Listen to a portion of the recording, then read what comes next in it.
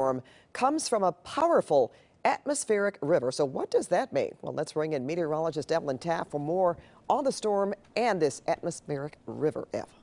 Oh, Pat, what an incredible storm that is headed our way. We've been seeing showers, as Olga mentioned, but it's about to intensify, and that's because of that atmospheric river. It actually travels at 10,000 feet below where planes go, so it's hard to detect on satellite, but it's long, and it's flowing regions of the atmosphere that carry water vapor through the sky.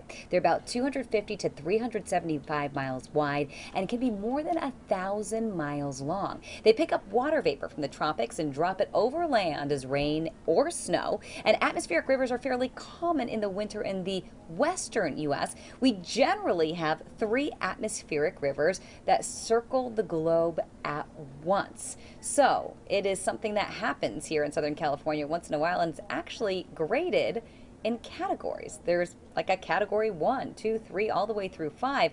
This particular storm that's coming in is a category 3, and that means it's going to be partially hazardous and partially beneficial. Pat, Jeff, or just Pat, I'll send it back to you. All right.